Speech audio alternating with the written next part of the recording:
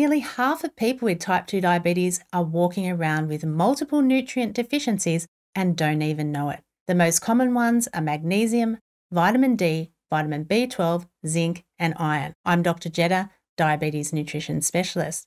And these things aren't small issues because deficiencies in these nutrients can affect your energy levels, your blood sugar control, your overall metabolism, and your health.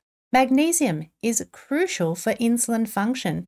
A deficiency can impact insulin resistance and worsen blood sugar control. Vitamin B12 can be depleted by metformin or poor gut health, and low B12 can lead to nerve damage, fatigue, and mood issues. Vitamin D helps insulin work better.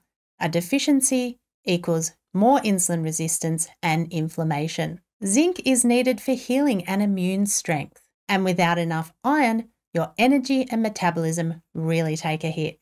When blood sugar is high, there's inflammation and metabolic dysfunction that can reduce the ability of your body to be able to absorb and retain nutrients. That's why nutrition is so important.